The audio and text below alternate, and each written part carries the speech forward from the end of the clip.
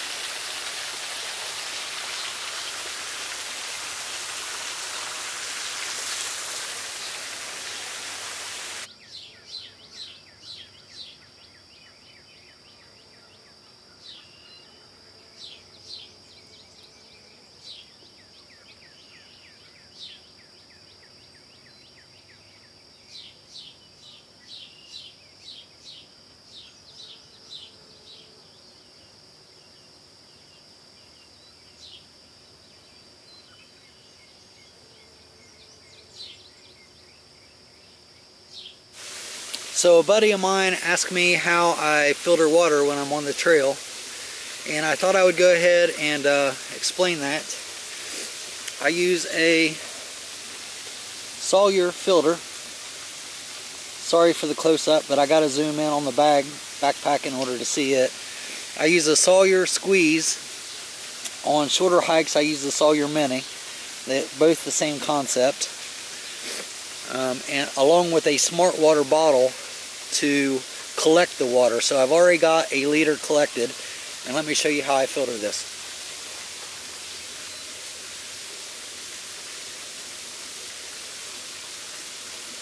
This is the smart water bottle. It basically has a liter of creek water in it.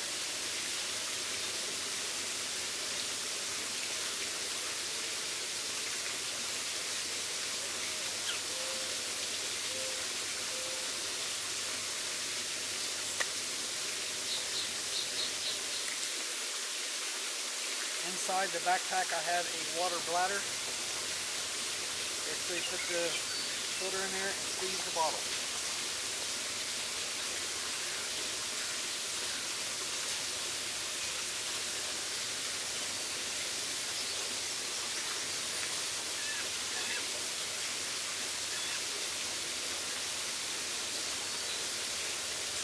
Then you have to loosen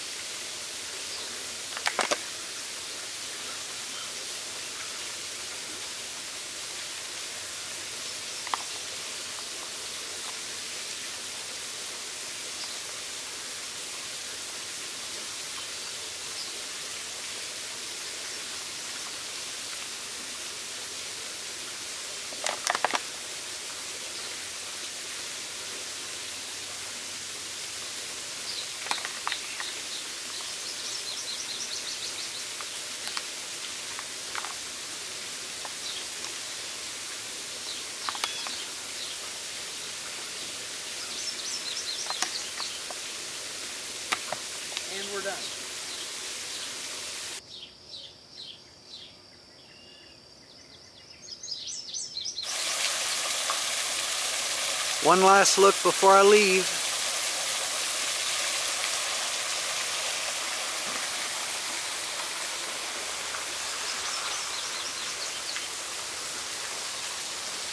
That trash that's over there in that fire pit is not by me. I always pack mine out.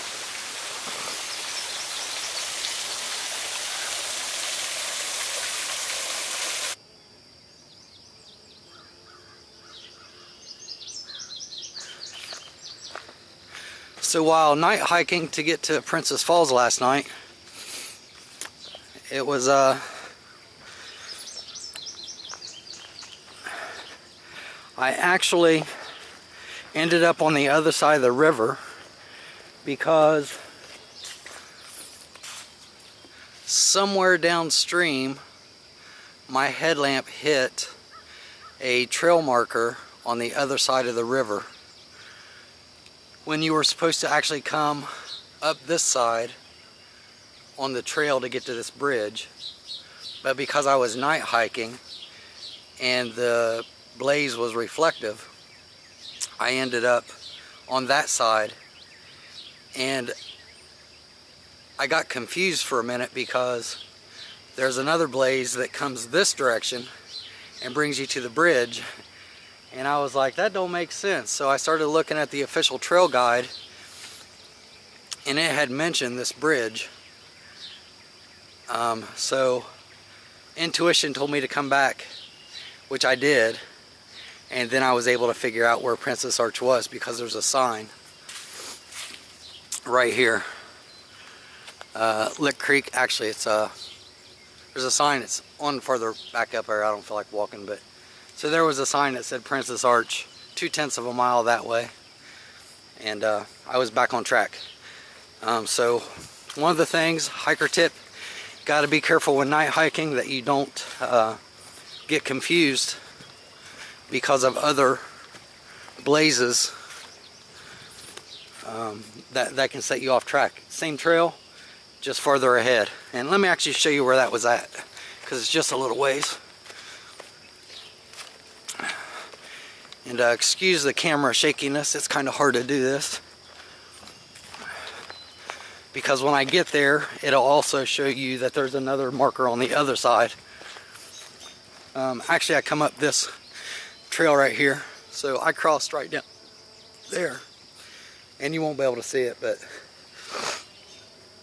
so what happened was I got to the top of this and I was like, what the hell's going on?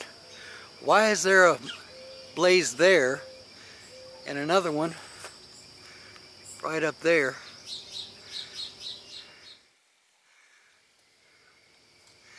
And my headlamp wasn't bright enough to see that bridge over there, but I could see the trail going in that direction. So I was like, I'll just go ahead and go there and see what happens. And it took me to the bridge, which then correlated with the official trail guide. Alright, so this goes out to one of my YouTube subscribers who asked me, do I really need trekking poles on the trail? And the answer is yes. It helps provide forward momentum to the body with minimal effort, just the weight of the arms alone. And that helps a lot. So the correct way you put these on, I hope this turns out on the camera, is normally the wrist goes up through the strap, and then you hold it like this. The problem is I have really big wrists. And I usually don't do it that way, but there is a problem. So let's say you're holding them like this. You basically want the angle of the pole to be backwards like this, and then you want to just let the weight of your arm push forward while this one is coming forward, your right leg. So the weight of your left arm moves the body forward as the right leg comes forward. And then when you step, the other one would be the one pushing. So it's opposite of whichever leg. And let me go over, so you generally when you're walking on level ground or slightly uphill or slightly downhill, the angle of the pole is about like this. And you never really come past about this point when you move the pole. I generally try to keep it about center line on my leg. So holding it like this, if you fall, the trekking pole falls clear of the hand and minimizes injury. Going back to, I said I generally don't hold it that way because my wrists are so big, and you see I'm even having trouble getting it out of the wrist strap. I usually hold it like this. So my 4 fingers through the strap, and then my thumb wrapped around it. If I fall though, what happens is you fall on the pole like this, and generally that breaks the thumb because you're right there, the handle crosses that critical junction of the hand where the thumb is at. So if you can do it the correct way, it's better. If not, just be aware that if you fall, your hand is going to go flat and the trekking pole is going to be cut between your thumb and first finger, and you're likely going to break your thumb.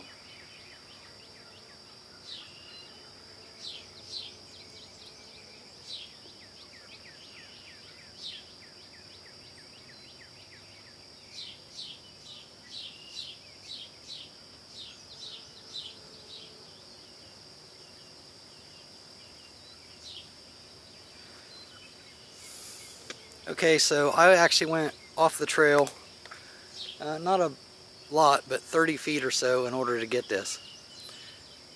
This is the Cumberland River, which nearly looks like a wasteland. The water is so low. As far as you can see. If you go by those rocks over there, I'm going to guess this river is down 12 feet or better. You can tell that normally these rocks would be covered in water.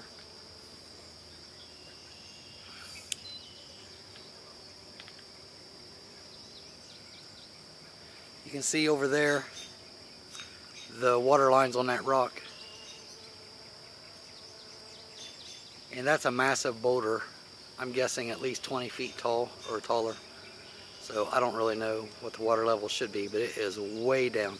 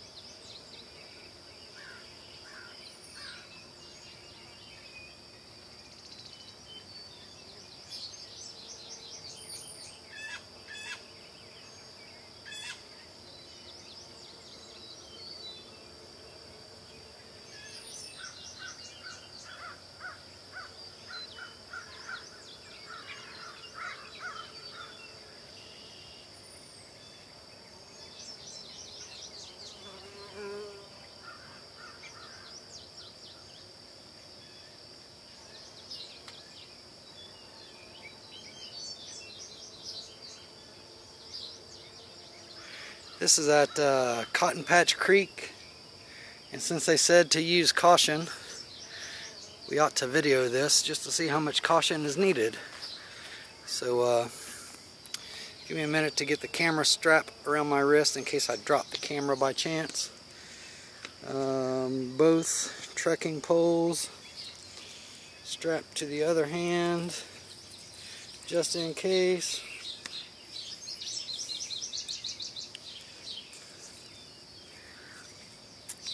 I don't drop them.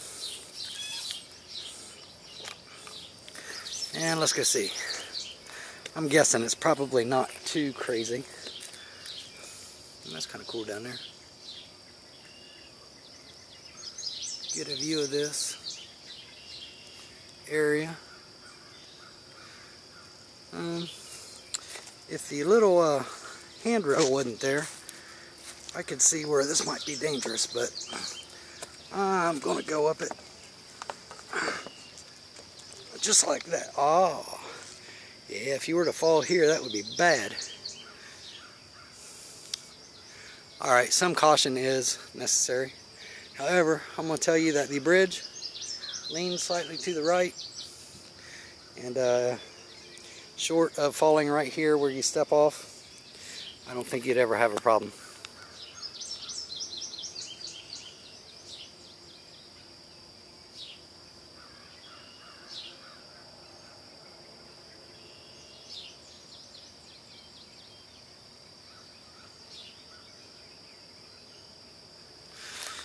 So originally I was supposed to do this hike last year. I had it scheduled for later in the year, more toward the end of October. And a couple of things happened that made me have to postpone it to this year. One, the closing of my house and getting moved in. And I was already past the lease date of my apartment. They kind of knew the situation, and basically gave me 3 weeks of rent for free. Matter of fact, they said, some kind of fresh scat right there. Looks more like human than it does bear. But they said that since I had rented the apartment for 7 years and never was late on a payment, that even though my lease was up, they wasn't going to make me pay the non-prorated, non-lease fee. And then they congratulated me on buying a house and told me not to worry about paying for 3 weeks of rent at all, because it would probably take them a month or two to get into the apartment in order to clean it out and refurbish it. All the apartments went through renovations while I was there, except for mine. And they said mine was the only one that hadn't been done yet. So anyways, another thing that happened was when I scheduled it last year, I didn't realize that I scheduled it after the daylight savings time change that occurs every fall. And the amount of daylight that was available by the time that I did get moved into the house was not sufficient enough to be able to complete the hike, unless I set about a 4-mile-an-hour pace, and in rugged terrain that probably would not have been ideal. So this year I scheduled it earlier in the year, the last week of September, first 2 weeks of October.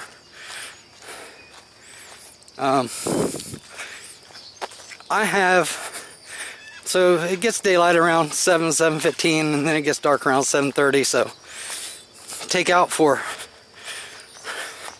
time to wake up, get motivated, get things packed up. I've got roughly 12 hours of hiking time, give or take.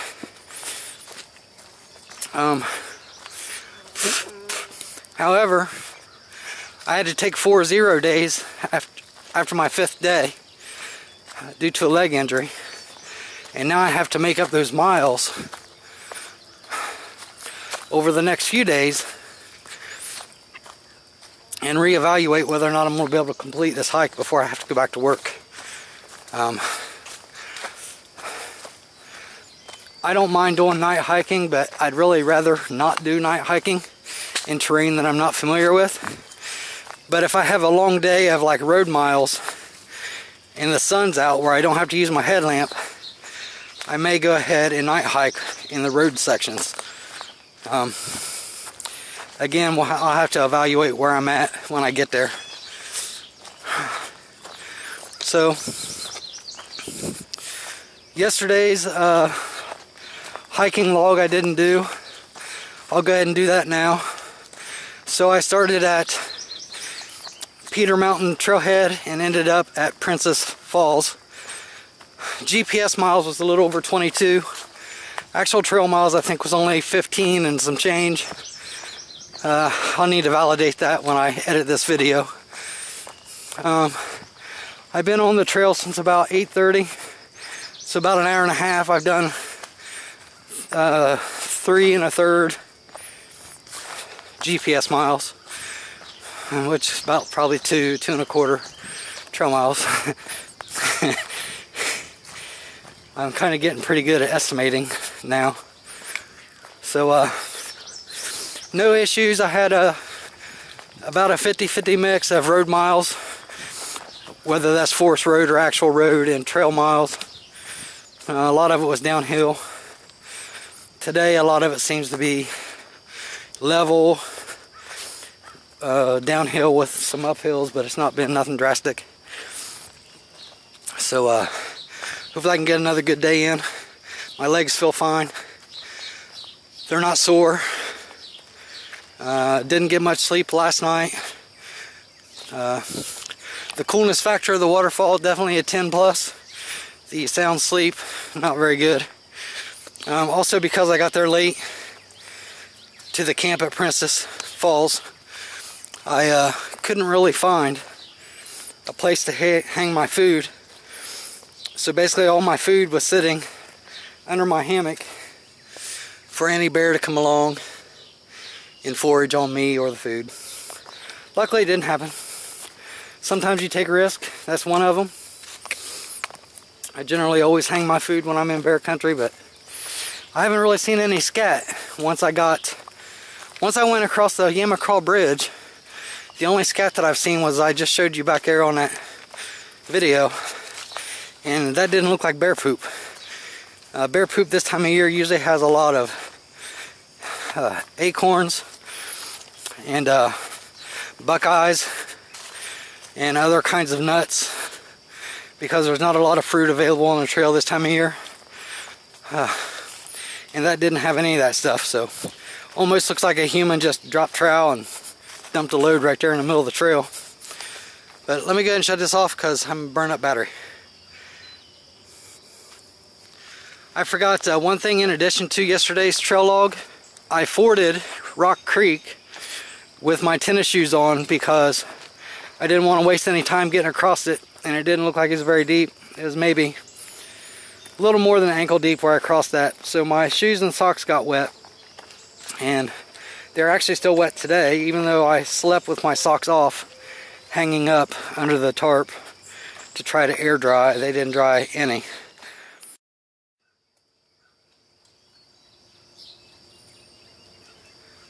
I wasn't even going to go over to this cotton patch shelter.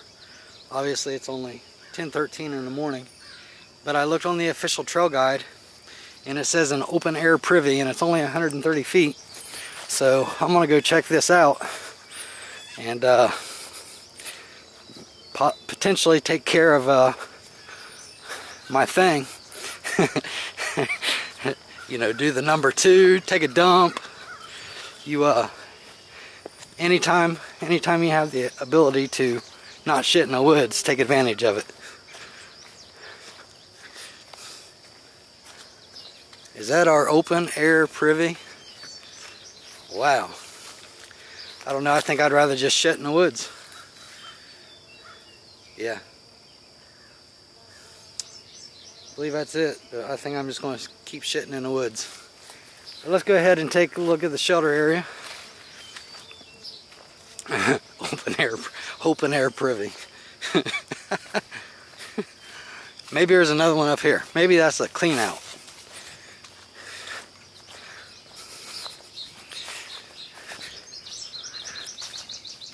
So the Appalachian Trail is known for their shelters. There's only a few on the Sheltowee Trace. Got a fire pit, typical shelter. Unfortunately, I don't have any kind of a sleeping pad. Wouldn't do me any good, but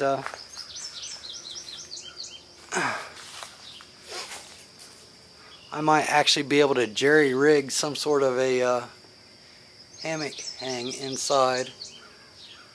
Maybe diagonal from, that's exactly what I could do. I could do diagonal from the one wall to the other, because those joists are open on both sides. So that's what I would do.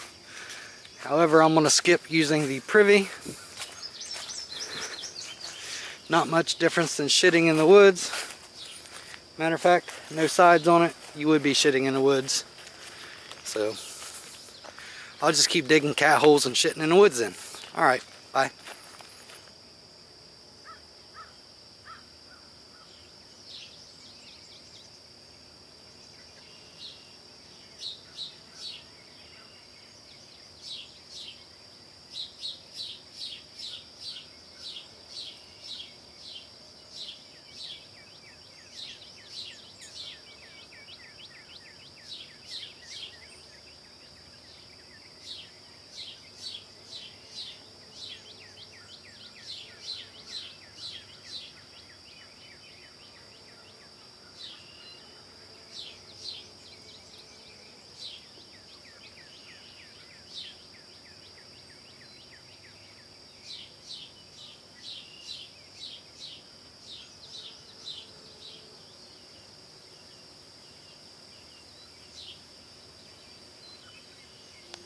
So I had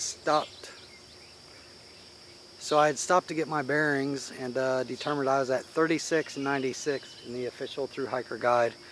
That doesn't account for the 50 miles of the reroute. But just so happened I stopped, and the note said, once I realized where I was at, old cemetery on the left. And you can't read any of the stones. They are obviously extremely old.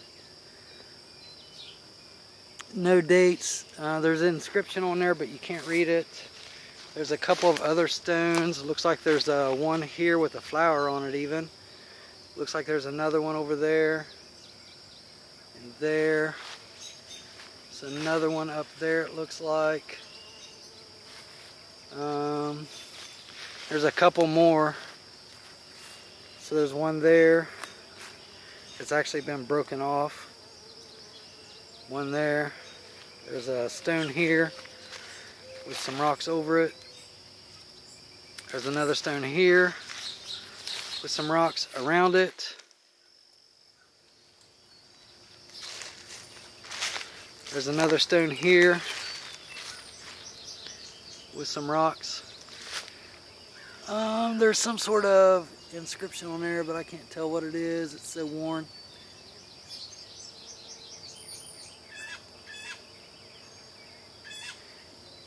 Not really sure. I'll do some research on this.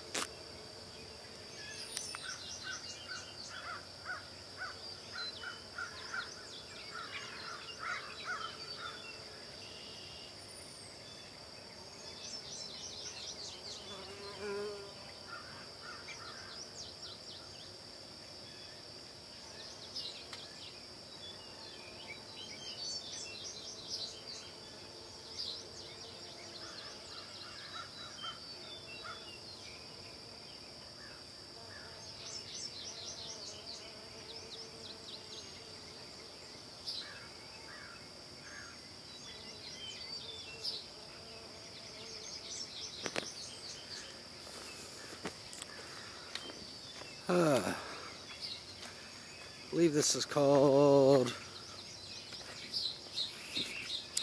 hopefully it says on the sign up here, it's basically a camping area. Looks like they got bear container, aluminum fort or something like that, a couple fire pits, privy up here.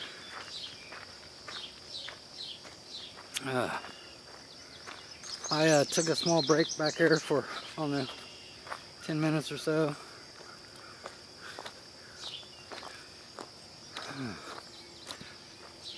This privy looks a lot better than the last privy. Oh my gosh, there's a trash can. I'll finally get rid of all this trash I've been packing in my pocket, which includes toiletries, that sort of thing. So let me go ahead and shut this off. I'm going to do a little bit of housekeeping here, and then we'll probably stop and use that bathroom too.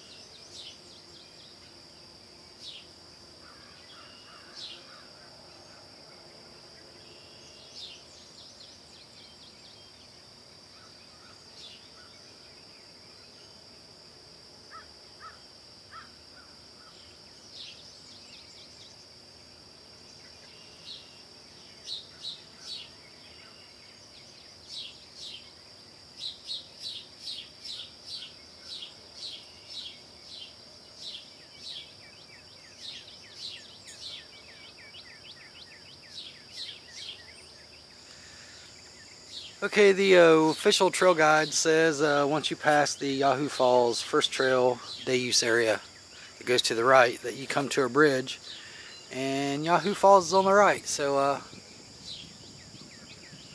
there is Yahoo Falls,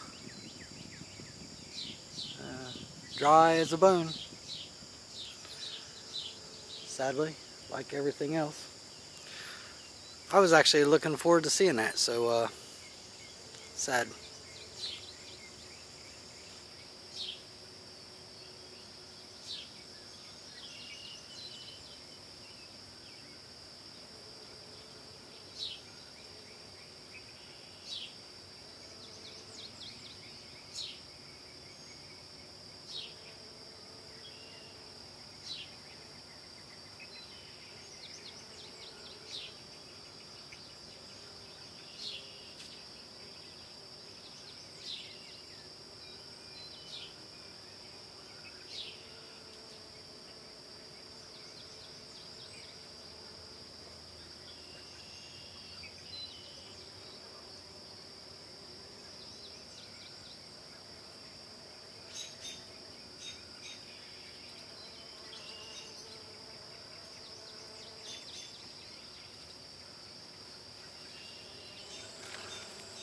So just now there was a rock fracture or something over in the river.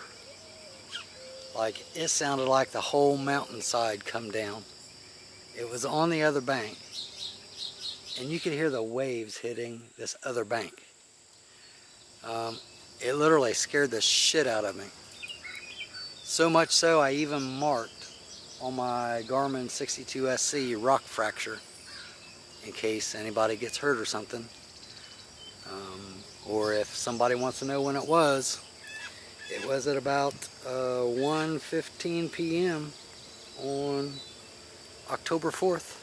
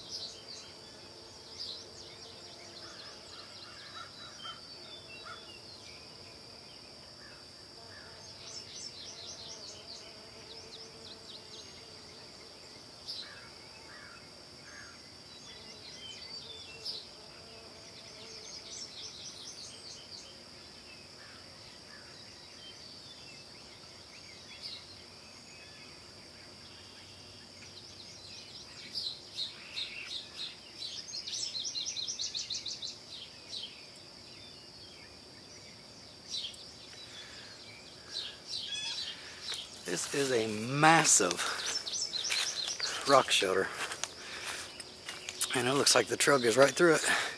So we'll bring you along. Wow.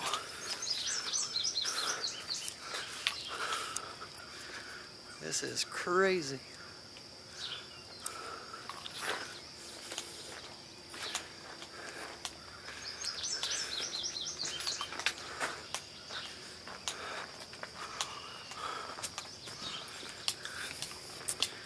So it's about 4:15.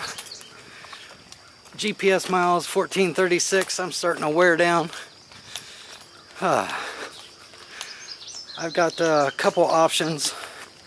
I can either stop at the church, which is about 1.5 miles away or so, and camp there for the night, or I could go a couple more miles, and there's supposed to be more campsites. So I haven't decided yet. Kind of feeling beat today. Although I was feeling good this morning and got good miles for the first half. I don't remember where it was, but at some point in time, I just got really wore down, and it's been slow since. So here's some more cool stuff coming up, it looks like.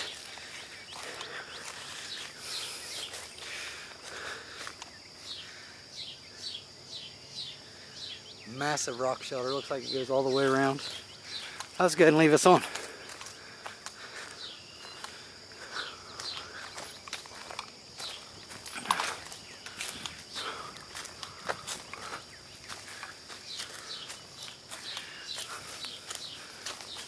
Oh, wow.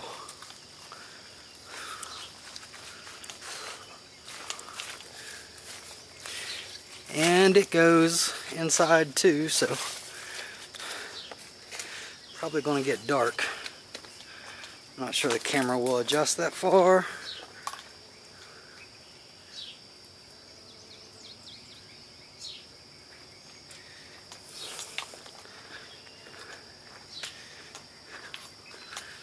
Wow.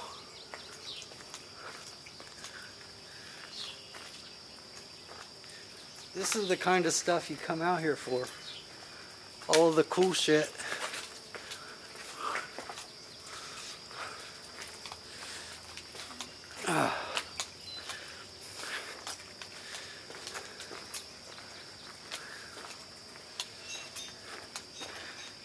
One GPS signal out. I'm sure the other one is too.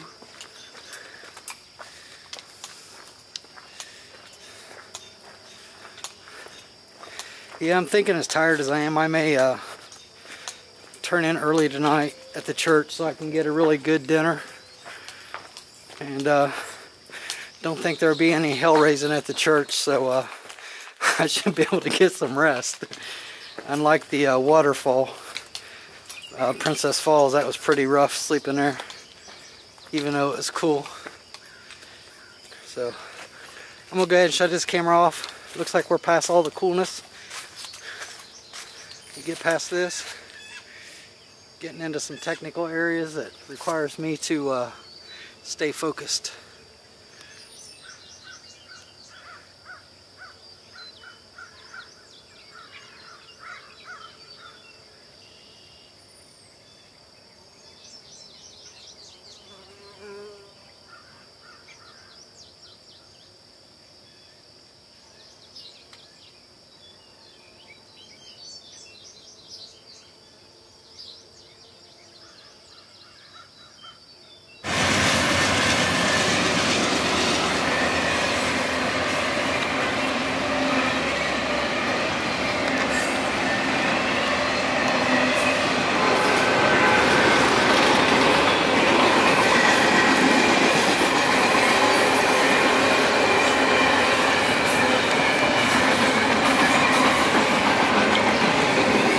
This is a section you gotta watch out for dogs.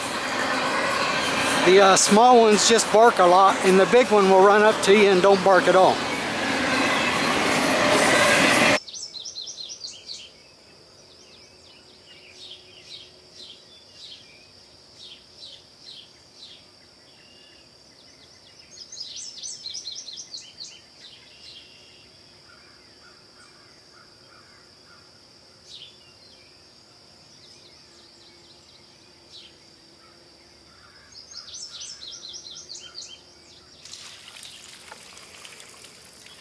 Sometimes you just gotta make do on the water situation.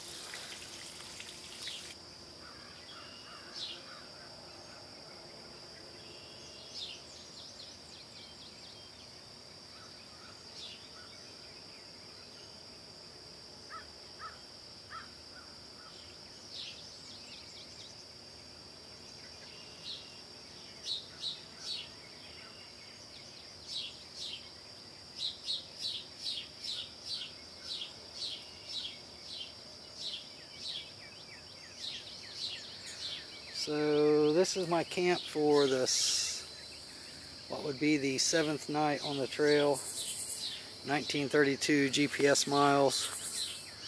I got me a little fire going here. I've got me a bear bag hung over there. Can't see it because there's no light. As far as actual mileage, I made it somewhere. Sorry, I was checking on. I made it somewhere around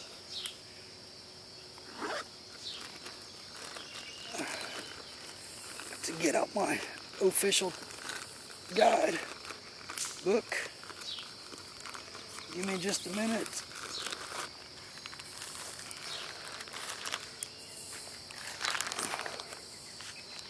Stand here and watch the fire while I'm looking. I made it somewhere around 47:57 in the book. I'd have to correlate that to actual miles, and I'll have to correlate distance from where I started to today. I'm about out of daylight. I'm sore. I made it farther than I intended to though, by a couple miles. So I got a lot of stuff that needs charged tonight. I'm calling it a night.